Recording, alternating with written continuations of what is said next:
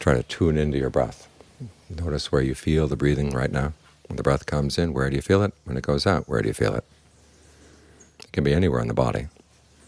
Wherever it seems most prominent, focus right there. And see if you can find a way of breathing that feels good. If the mind wanders off, okay, just tune right back into the breath again. The breath is always there. It's like a radio station broadcasting 24/7. And sometimes your radio is tuned to that station, and sometimes it's tuned to other stations.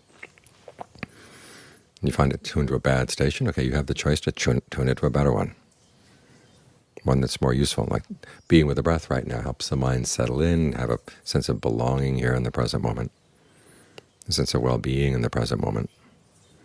You tune into that sense of well-being that comes with the breath and learn how to make the most of it.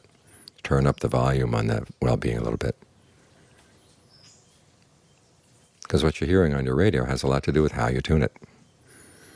You see the world outside, and there's a lot of bad things out there, but a lot of good things out there as well. It depends on what you tune into. And first you've got to tune into the right frequency in your own mind, though. Because if you're feeling full of greed, aversion, and delusion, it's very easy to see it in other people too. But if you tune into your own goodness and say, okay, there's goodness here, then you begin to see what's there out there as well. And you can connect with that. What you're looking for is what you're going to find, basically. So learn how to tune your radio well.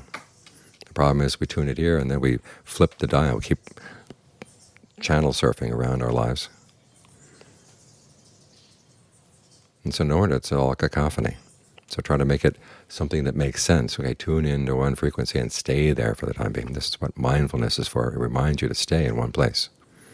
That way your concentration develops and you have a sense of feeling at home here. And then when the mind is at home with itself, again, then when the things you have to do and say and think, they're going to come from a much better place. So tune into the goodness inside you. Tune into the potentials that the breath has in keeping the body and the mind together and getting the mind calmed down, getting the body soothed. So that the news you get from your radio is useful news, and then news that you can carry out into the world. And again, when you're tuning into your own goodness, you find it easier to tune into other people's goodness as well.